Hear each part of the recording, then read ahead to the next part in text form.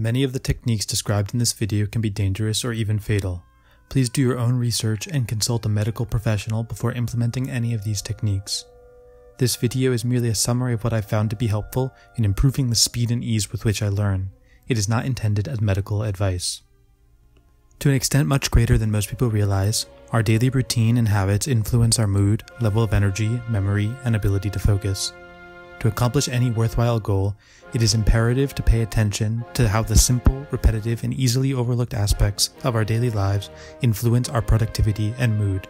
In other words, we must bring simple, tangible things of our daily lives under our control before we begin thinking about more abstract solutions to our problems.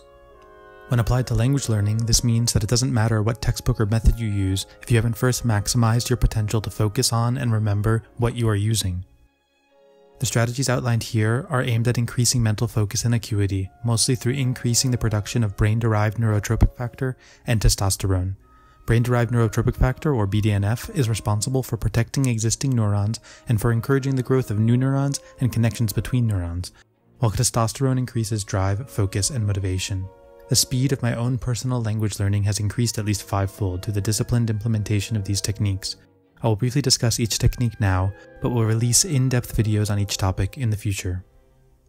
The first technique is daily fasting, that is, a period of each day during which you consume nothing but water. This period should be at least 14 hours, but ideally will be 16 to 23 hours. I fast for 23 hours daily and eat for 1 hour. Contrary to common logic, fasting increases rather than decreases mental acuity. When the body receives no calories, it actually supplies the brain and muscles with more energy than usual as a way to ensure that we will find something to eat. It is not an evolutionarily efficient strategy to shut off the brain at the exact moment when we need it the most. On the contrary, brain activity slows after the consumption of food as energy is directed away from other processes and to the digestive system. The increased energy during fasting is derived mostly from stored adipose or fat tissue, and through a process called autophagy, by which the body consumes old and worn out cells for energy and replaces them with new cells. During the fasting period, once the glucose stored in your muscles and liver is used up, the body enters a state of ketosis, producing ketones in the liver.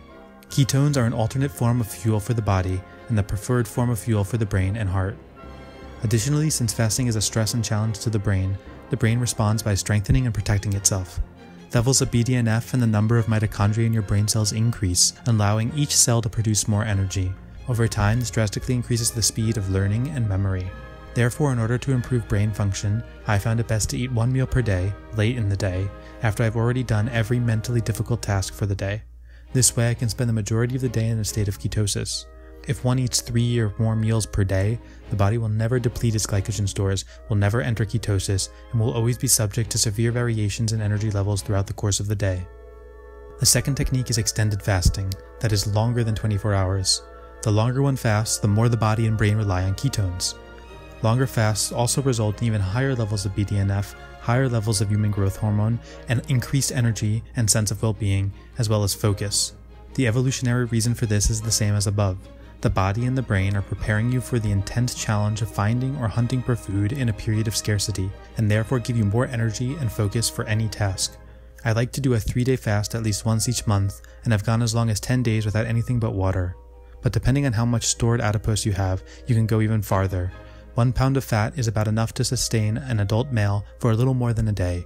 Therefore, a very lean male at 160 or 170 pounds with 10% body fat should still be able to fast without a problem for over 2 weeks. The world record for the longest fast is well over a year and was completed by a severely obese man who had a lot of stored energy to use. Cyclic fasting and a very low meal frequency play an important role in protecting the brain and increasing its capacity for learning. When I do eat, however, a meal that is high in fat, moderate in protein, and very low in carbohydrates is ideal.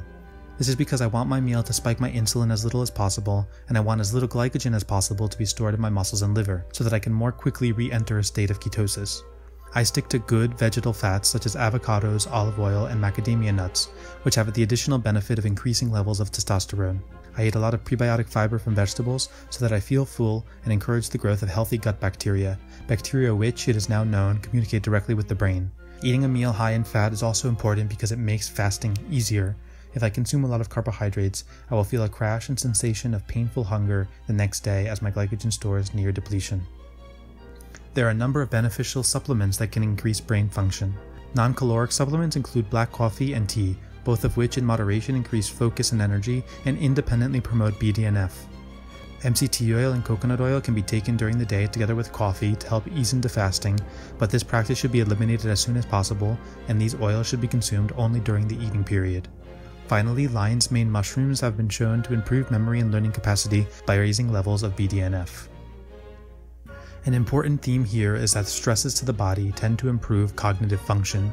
Cold exposure is no exception, which has been shown to increase levels of BDNF. Also, it has the obvious effect of waking you up and making you hyper alert. I take daily cold showers and weekly ice baths. Additionally, cold exposure, psychologically speaking, is beneficial for language learning. If you have the focus and determination to stand in a freezing shower for 10 to 15 minutes, you certainly have the ability to focus on German for at least double the time. Extreme cold exposure can be dangerous and even fatal, and resistance to the cold must be developed gradually over a long time. Meditation is another technique which has been proven to increase focus and concentration and also promote the production of BDNF. Practicing what is sometimes called mindfulness allows you to better deal with distractions during your study time. It also, like cold exposure, promotes discipline and perseverance, necessary qualities for successful language learning. Hypoxia, or oxygen deprivation, being as it is a stress to the brain, will also increase levels of BDNF and ultimately create a more efficient and more powerful brain. I use the Wim Hof Breathing Method, which involves 30 to 40 deep inhalations followed by a complete exhale, which you hold for as long as possible. Using this method, I can last for 2 to 3 minutes without oxygen. Be very careful with this method as it can be dangerous. Please experiment at your own risk and thoroughly research the method before trying it. Exercise increases BDNF for much the same reasons that fasting does. It is a stress to the body and brain and quickly depletes the body's level of circulating sugar and thus allows the body to enter a state of ketosis more quickly. All forms of exercise are beneficial for brain health, but heavy weightlifting with a focus on developing neuromuscular strength has the added benefit of increasing human growth hormone and testosterone, which in turn increases focus and drive. I like to focus on the main powerlifting movements, especially the deadlift.